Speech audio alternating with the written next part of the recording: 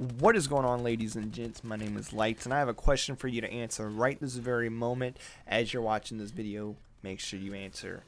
What is the most anticipated, what's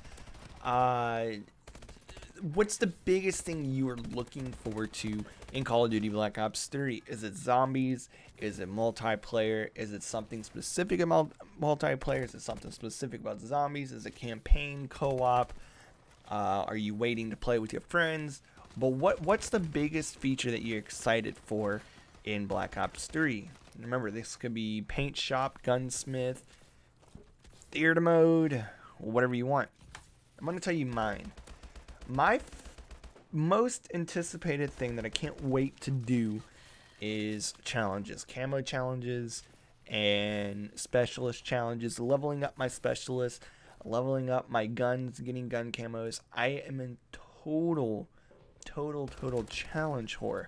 I love unlocking camos. I love unlocking progressional things. So when we saw Advanced Warfare's unlock system for variants, it was very depressing because I don't like luck-based kind of things, and I don't believe that luck should belong in a Call of Duty game.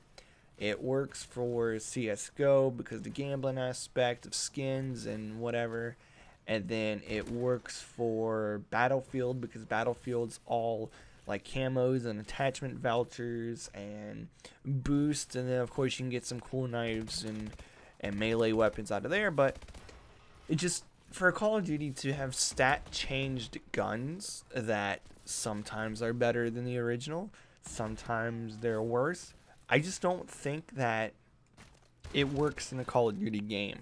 So knowing that we're going back to Black Ops 3 to a system that if you want something, you can earn it. If you know that you really like Outrider as a specialist, that you're going to be able to level her up, you're going to be able to unlock certain gear for her, and you know, more of her backstory, you'll be able to progress through her leveling. If you like working towards specific attachments, you're going to be able to do that. Whereas there are no variants for this game. Like, it works. And so that, and then working towards camo challenges. I love working towards Diamond in BO3. I liked working towards Gold, of course, in Ghost, but you know, Ghost Gold was just really crappy, so it wasn't anything special. And then, of course, we had Royalty and Advanced Warfare. So to see what they do in BO3, I'm really excited.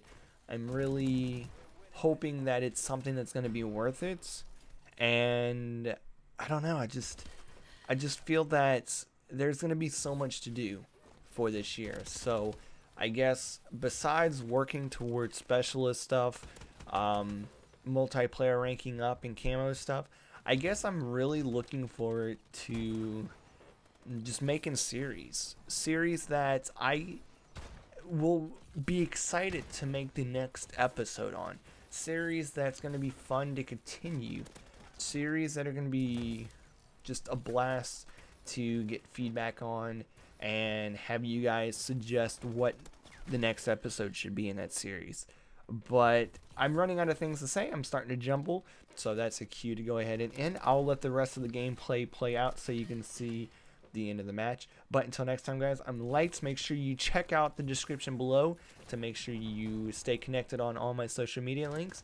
Make sure you leave a thumbs up if you enjoyed the video, and tell me what you're most excited for down in the comments below. Until next time, guys, I'm Lights. Peace out. Have a great day.